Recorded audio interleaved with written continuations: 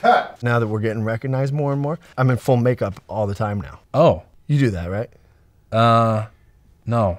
You don't do that? Are you sure you're supposed to wear makeup? Once you start getting recognized, you gotta go full camera ready now out in public. You wear like what, like a foundation, a base. There's YouTube videos that explain how to do makeup, tutorials. There's a class I took in North Hollywood called "So Now You're Famous, Here's How to Deal." Robert DeVonzo. Exactly. Yeah, I know that class. Yeah. The other day, this lady came up to me and I was like, "You know me from Love?" And she was like, "No, you're standing too close to my dog." But it felt like she knew me from Love, though. Really, yeah.